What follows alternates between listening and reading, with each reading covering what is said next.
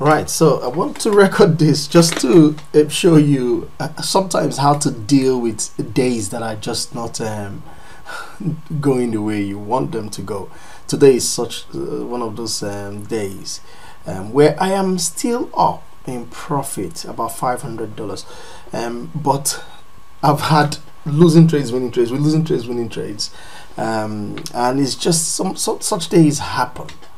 But you've got to learn to actually deal with those days, because they do happen. And just take it as you see it, because you don't control the market, you don't control price. You're dealing on probabilities here. And so I'm going to use two examples to just show you this situation here. So if you look at something like, so I am constantly looking at, if you remember, members of my club will remember I say I tend to take a look. Let me pull another screen up here quickly. So I tend to view this. So this is how I tend to look at my chart. So I'm always trying to take my trades on the H1 time frame, but then I see the opportunity, the setups on the H1 time frame, and then I take my entries usually around the M15. And if I want to scalp, I don't do it every time. I was testing out a new strategy, and I was trying to use the M3 to do that. So you will always see my screen this way with these four charts, but I'm looking at H1 and taking some sniper entries on the M15. So that's what I'm constantly doing, as it were. So coming back to here, so this is today the 18th, right? So the start of the day, 18th of May. So we had, as the day shifted, I had some open pending orders that closed, but then I had an open trade that closed around 2:31 server time in the morning at 385. So that was a loss, as it were. So, and that is less than 2%, I believe, less than 2% of the account. Let's see what that is.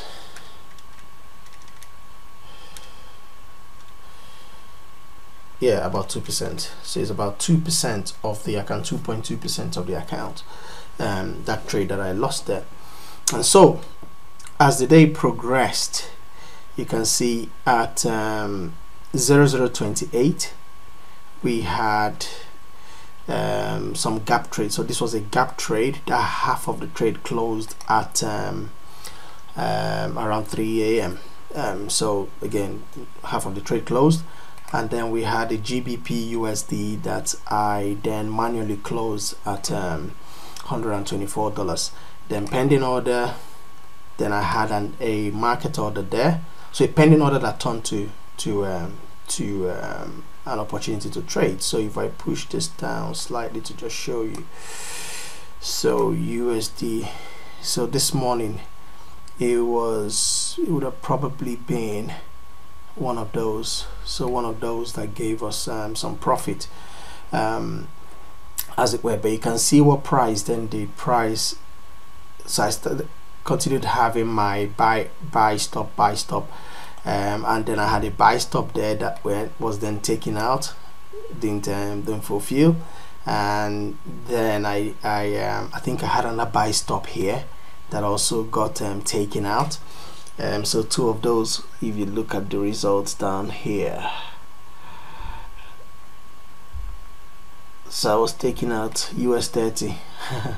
But before then I'd already also had a gold trade that I went in at 3.3 standard lots, and then I closed half of it at this point here, and then let the last one run to my take profit, which is usually around 7 points.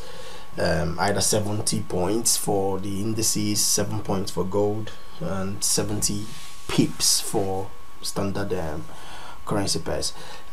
Now I can do 70, I can do 200, depending on the opportunities that set up, but as it were, that's what it is. And so so I got taken out there, but then I got this entry as well, and that fulfilled, that actually fulfilled down here. That was it here. I closed it manually, but then you can see US Tech, so Nasdaq also took me out, so I got filled in on that trade here, and then I got taken out there. Now what am I waiting for? I'm waiting for this to give me my next entry, which will mean I'll put my sell stop around here, or depending on what the candle forms, it might be there, or it might be here, and then I'll just wait for price to come. Just wait, be patient, wait for price to come and do something similar to what it did here. So you can see me there waiting on that, and then boom, price went all the way. So this was interesting. Price took me in, pushed all the way back. I didn't panic. I held on to the position, and then price came all the way back down, fulfilled what I was expecting, and we took our profit. Now we didn't hang on in the market waiting for being greedy. No, once price gave me what I was looking for, look at here as well, look left, you can see what price is doing here. So you can't be wanting to be greedy.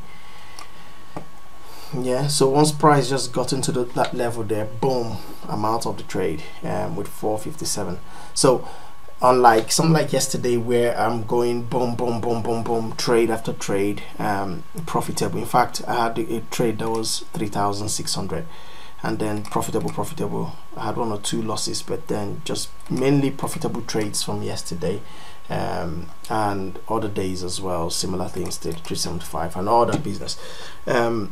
But today, yeah, it's been back and forth. So let's see whether the rest of the day, what price will do for us. If you look at US 30, we've gone 53%, so there's still more to go potentially, and Nasdaq is 43%. So let's see what price gives us. But that's how you deal with it. Follow the rules. If you lose a trade, that's okay. The next trade might be the opportunity you're looking for. So let's all go ahead and do our best in the market. Hopefully you can start to return some profit. Trust the process, trust the strategy, and it doesn't matter your account size. Just start from where you are, and you can start to return some profits that the way you like. Okay.